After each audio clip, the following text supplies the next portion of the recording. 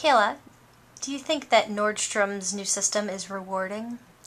I do. I think there's a lot of really interesting things that consumers or customers can really try to aim for and get. There's different exclusive shopping parties that you can have them throw in your local store for you and friends. You can have these different private shopping experiences. You get to experience in-store events before anybody else.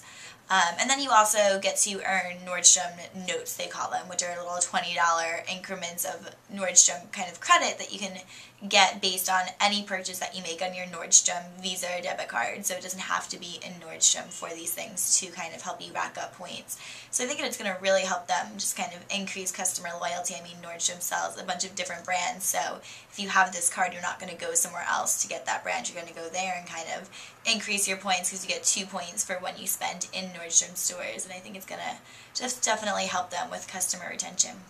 Thank you.